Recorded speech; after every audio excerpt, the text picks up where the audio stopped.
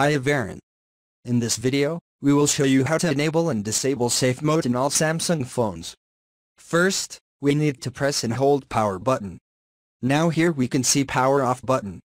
On this power off button, we need to tap and hold. So now you can see safe mode button. Tap on this safe mode button. Now phone is rebooting into safe mode.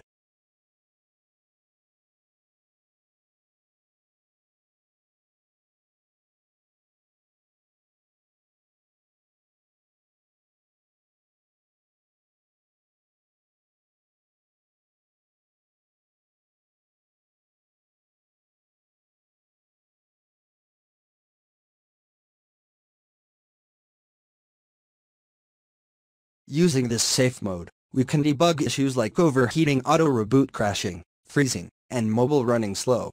So these issues we can debug using our safe mode actually. In safe mode, all third-party apps are disabled.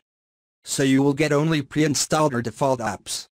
So this way we can confirm whether or not a third-party app is responsible for the issue which we are facing. So now here you can see safe mode, that means right now this phone is running in safe mode. Okay, now you can try to reproduce the issue in safe mode.